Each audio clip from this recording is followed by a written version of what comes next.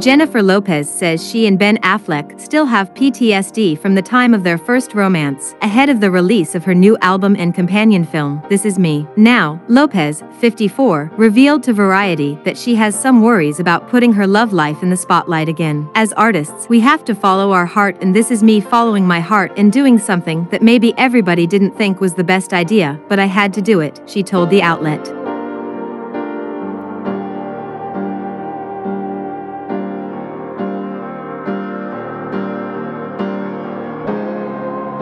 She added, "We both have PTSD about the media frenzy she and Affleck, 51, faced when they first dated." The two rekindled their relationship in April 2021, after splitting in 2004. "But we're older now. We're wiser," Lopez continued. "We also know what's important, what's really important in life, and it's not so much what other people think. It's about being true to who you are."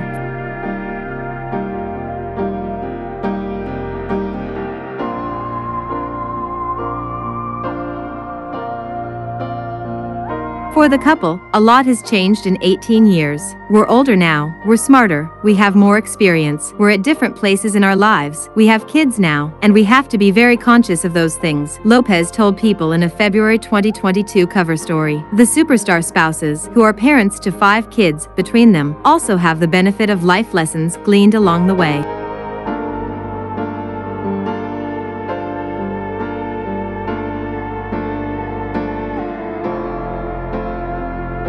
"It's a beautiful outcome that this has happened in this way at this time in our lives where we can really appreciate and celebrate each other and respect each other," said the pop powerhouse and Marry Me actress. "We always did, but we have even more of an appreciation because we know that life can take you in different directions." Looking back at the pomp and media circus that surrounded their relationship before they split in 2004, Lopez told People, "I think we are strong enough now to know what's real and what's not, whereas when we were younger maybe some of those outside voices were a little bit tougher for us to reconcile and survive."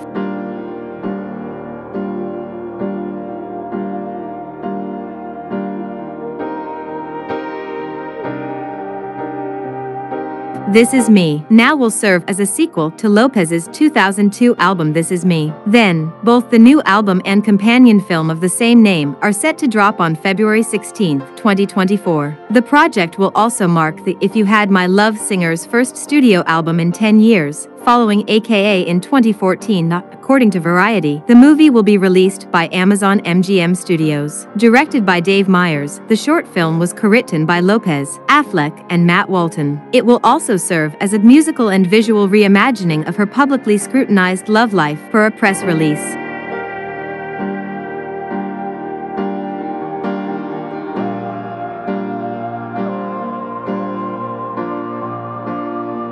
"You have to see it, and you'll have to experience it to understand it," Lopez told Variety of the film. "That's why I call it a musical experience. Because there's music, you can see it, you can hear it, and then you'll get to live it."